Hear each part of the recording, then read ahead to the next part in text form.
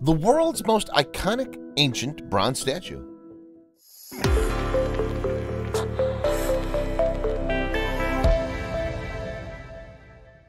They say boxing is an art form, and nowhere is this more apparent than in the bronze statue Boxer at Rest.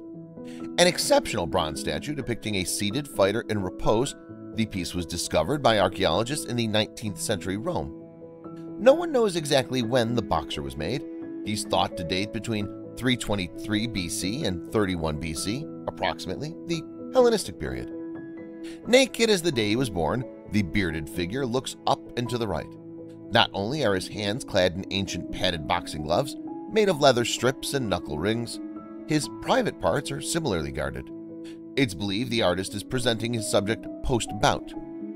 What is it about the figure that captures people's imaginations?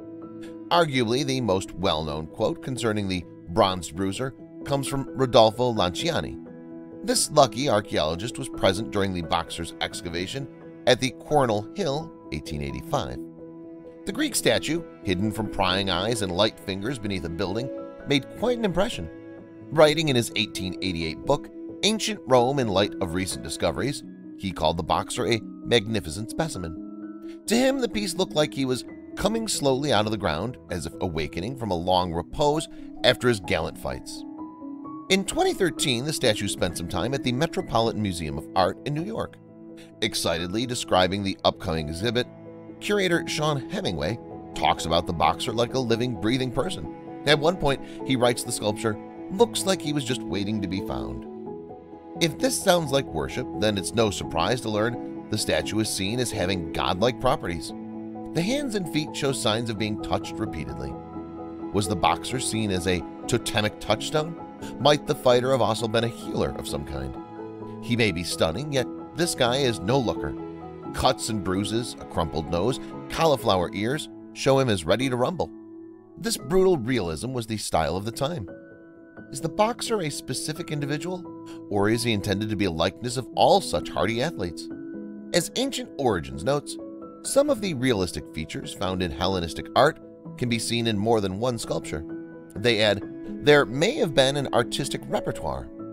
He certainly isn't the only punch-drunk Adonis in town.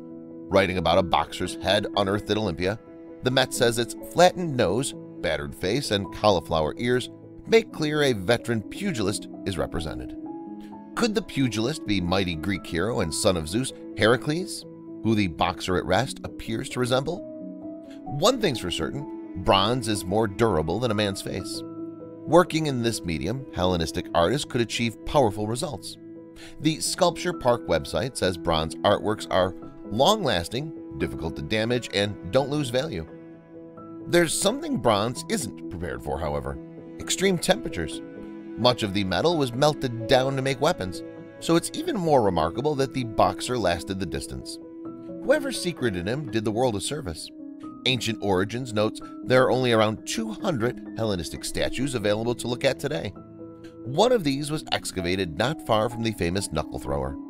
He was created using the lost wax casting process.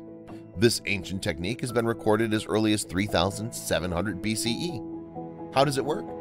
According to the Sculpture Park, there are 12 steps overall.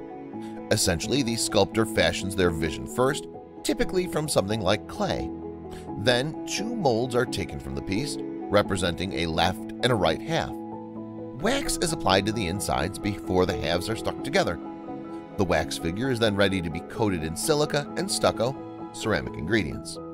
Fired in a kiln which melts away the wax inside, i.e. the lost wax, the new mold then receives a fitting of liquid bronze before being removed to unveil the final product.